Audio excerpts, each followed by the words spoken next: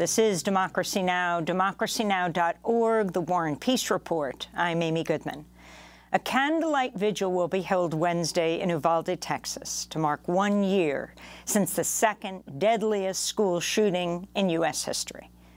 On May 24th last year, an 18-year-old gunman armed with a semi-automatic AR-15 rifle entered his former elementary school. He shot dead 19 children between the ages of 9 and 11 and 2 of their teachers. Nearly 400 officers rushed to Robb Elementary School, but it took them 77 minutes to confront the gunman.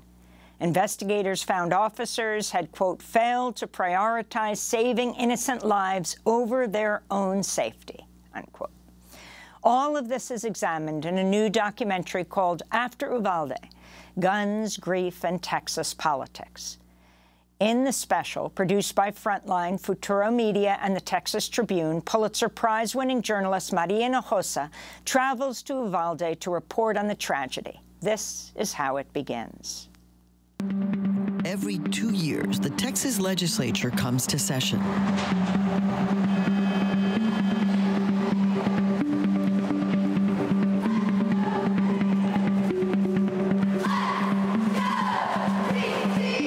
It's early 2023 and a busy time here at the Capitol. The Senate of the 88th legislative session will come to order.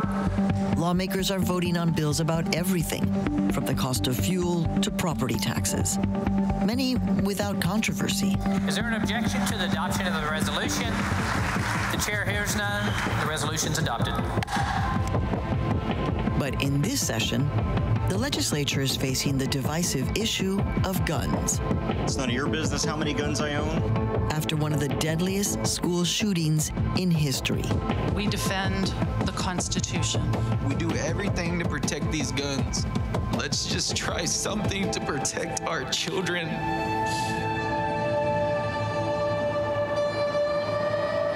An unimaginable tragedy in Texas. A gunman opened fire at Robb Elementary. On May 24th, 2022, accounts of yet another mass shooting in our country began to hit the news. Armed with a long rifle, clad in body armor. Within days of his 18th birthday, a young man legally bought 2 AR-15 style weapons, and a week later walked into his old 4th grade classroom. No subject with an AR. And opened fire. Death toll in the Uvalde school massacre stands at 19 kids, 2 adults. An excerpt of the new Frontline documentary After Uvalde: Guns, Grief, and Texas Politics, which airs on PBS on May 30th. This is the trailer. No subject with an AR. In collaboration with the Texas Tribune, Futuro Media's Maria Hinojosa examines the police response. The officers understood that the weapon was a war-style weapon. Its initial purpose was to kill humans efficiently. It is very good at that. The trauma. Don't be silent! And the efforts for change. I have hope that collectively you will have the courage and the strength to do what is just and right. For more, we're joined by the Pulitzer Prize-winning journalist Maria Hinojosa, founder of Futuro Media and host of Latino USA. She anchors this new documentary, After Uvalde: Guns, Grief, and Texas Politics, again a production of Frontline, Futuro Media, and the Texas Tribune. Maria Hinojosa is also co-host of the podcast In the Thick and author of the memoir Once I Was You. Maria, welcome back to Democracy Now! This is a powerful documentary that's going to air next week. Talk about your investigation of the Uvalde massacre with this, as you said, 18-year-old gunman, days after his birthday, legally purchases 2 AR-15s with how many rounds of ammunition? Something like 375 rounds of ammunition. In Texas, you have to be 18 years old to buy a rifle. The state does not require a license to openly carry one in public. You tell the story through the people who survived and the loved ones of those who did not. Take us on that journey, Maria. Hey, Amy, it's great to be with you again, and thank you for talking about this. You know, It's interesting, many of the families in Uvalde actually feel like they're ignored. They feel, what I was able to gather in my reporting, some of them have said that there are people kind of in Uvalde and in Texas that are just like, can you get over this? I was incredibly surprised and hurt by that sentiment. And so, like many of us in the country, what happened in Uvalde was so particular. You have a Latino kid going into his old 4th grade classroom and taking out his own. I mean, Uvalde is this big, so everybody knows each other. And I needed to understand what happened to this young man that he became obsessed. In fact, Amy, I don't know if you know this, but his nickname, because people knew him, his nickname was School Shooter. So everything was right there in front of everybody to say, wow, this is a real problem that we have here. Well, there's one psychiatrist in all of Uvalde. So even though the governor talks about wanting to support efforts to treat mental health, in a town like Uvalde, which is an hour away from the U.S.-Mexico border, which is a majority Latino town, the other thing that I heard, Amy, is that historically Uvalde just feels neglected, like they've never really been cared for. And so the mental health help that the governor says he was going to put out there in order to stop more shootings didn't get to Uvalde.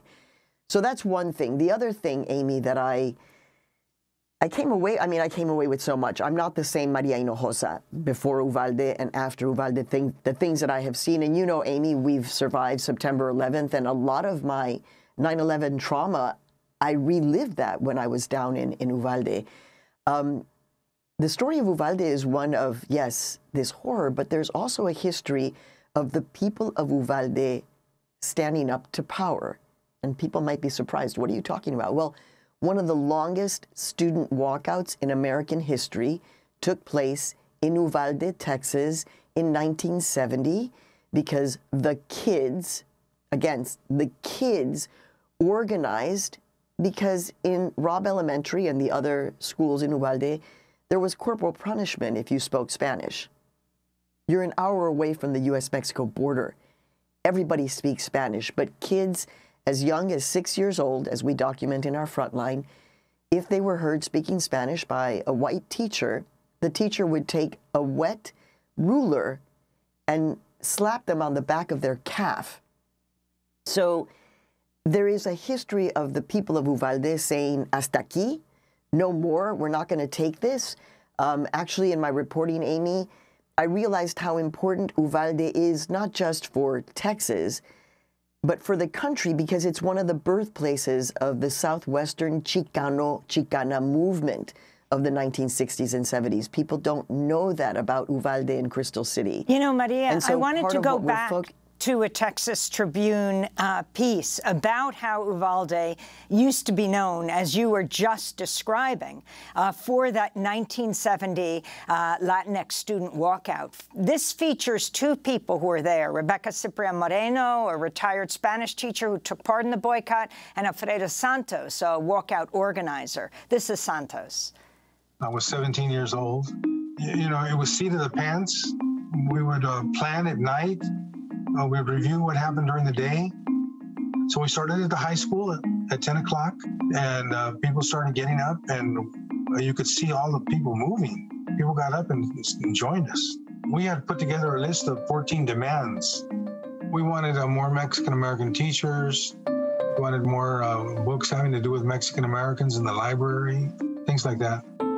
We had no Hispanic teachers. We had all white teachers. We had all white school board. Hispanic positions were like the cafeteria workers, the custodians. I do sadly remember my second grade teacher. She walked up to me and got me by my ear and just pulled and pulled and pulled and pulled. And I remember crying and crying, and blood was coming down my cheek right here. And I remember the beatings on her hands for speaking Spanish. That video from the Texas Tribune, which you, Maria Hinojosa, worked with in producing your documentary for Frontline, but so important as you're describing, and if you could continue talking about fitting it into the Latino history of the United States, movement organizing. Right. So I find it very interesting, Amy, that this part of the Chicano-Chicana movement, it's just, I mean, it is known, but it's national history, and Uvalde was part of that. Right now, what you're seeing is part of that tradition of activism that is, as a result of this massacre, that's happening again. So the reporting for us focused on an attempt by some of the families affected in Uvalde to try to raise the age of purchase for an AR from 18 to 21. It's now legal to buy an AR if you are in Texas when you turn 18, which is what this shooter did. And interestingly, Amy, the activism, while there was no change in legislation in Texas because of what happened in Uvalde, just now the legislature is closing down its session, the families did move things. They were able to at least get a point to testify at the Texas state capitol. And so the impact. But the truth is that Uvalde is still very abandoned, muy abandonado. It is a mental health desert. And I'm hoping, this is very personal, this has nothing to do with the Frontline, but for me personally, I really hope that Uvalde becomes the opposite of a mental health desert, that it becomes a mental health forest, a place where people can go and be surrounded in nature, and the murals for the 19 kids and the 2 teachers. Uvalde is a beautiful little town, and it should be known for more than just this massacre, which is part of what we're trying to say. Yes, this massacre happened, but also Uvalde is much more complex, and there's a history there that we all need to know. And that history also inspires the very young. The potent poignancy of this documentary, part of it is the relationship you have with Caitlin Gonzalez, the 10-year-old who survived the massacre, a Robb Elementary School 4th grader who lost 2 of her best friends in the shooting. This is her last August speaking at a school board meeting in Uvalde, where she demands the firing of the school police chief, Pete Arellano. If a law enforcement's job is to protect and serve, why didn't they protect and serve my friends and teachers on May 24th?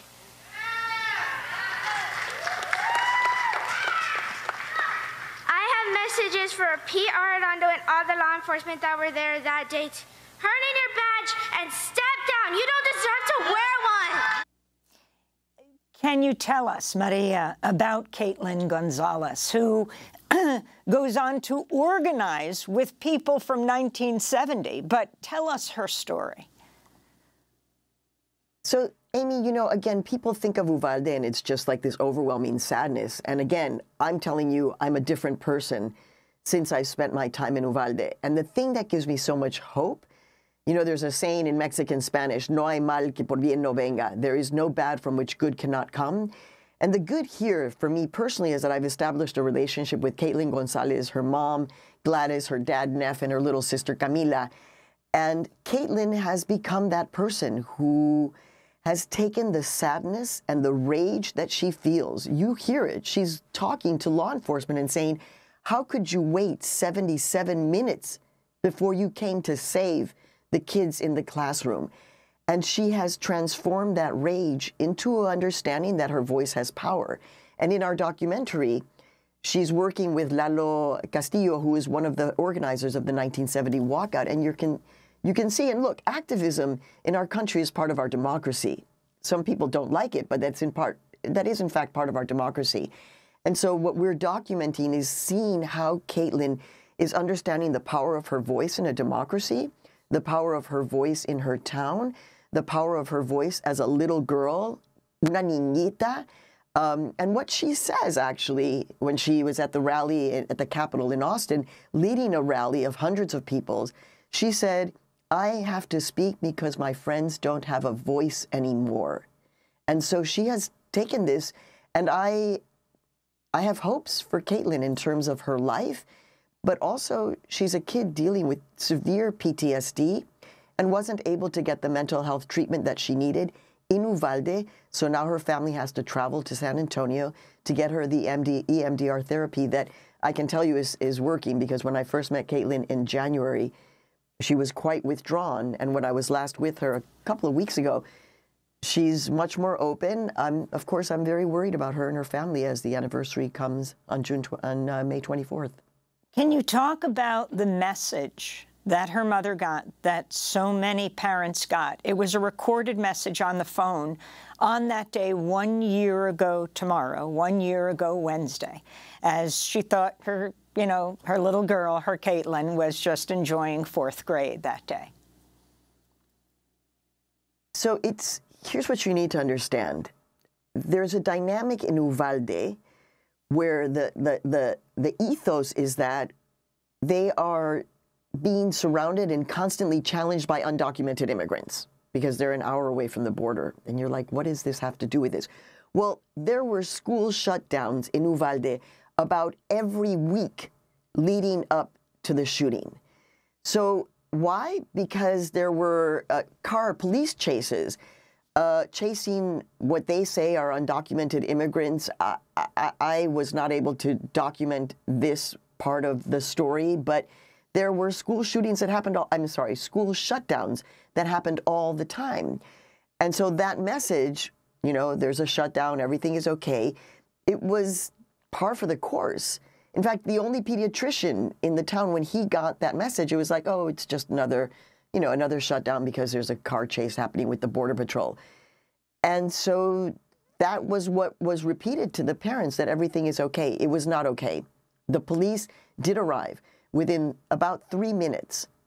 The problem is that when they heard, and we documented this along with the Texas Tribune, when the police heard and understood that the assailant had an AR, an automatic rifle, that meant that those bullets could penetrate their police armor. And in our documentary, you hear one of the officers say, essentially, if he had an AR, he was going to take us out. Whoever went first was going to be taken out. And that is something that we need to understand, that Texas lawmen were afraid of the AR-15.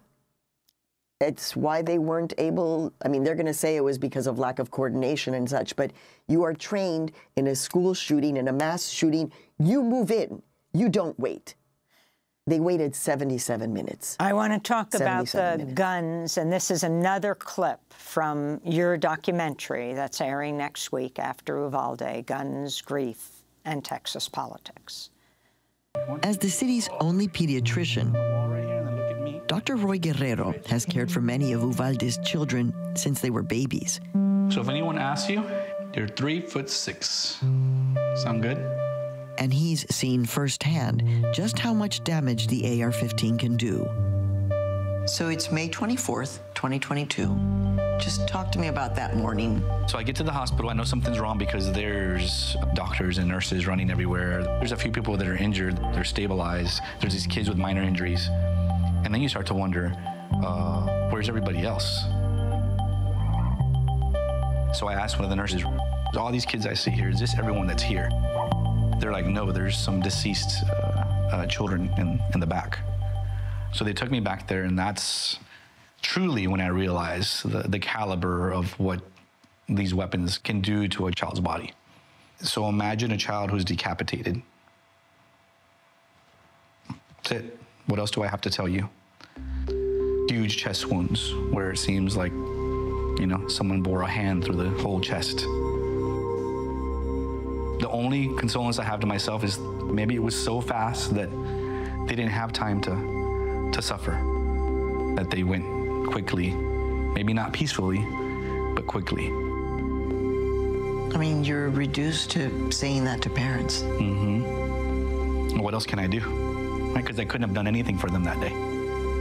Nothing. There's people saying, well, maybe we should show the mortuary pictures of these kids that were taken after they passed. Pictures of these kids in their coffins, pictures of the funerals. Emmett Till's mother made a decision to have an open casket. And it kind of changed history. Maybe that's what it takes. Whether you want to believe it or not, this is what happened that day. These type of weapons, they're able to inflict so much damage and death so quickly and ferociously compared to other weapons. And if you turn 18 in Texas, you can go buy one tomorrow.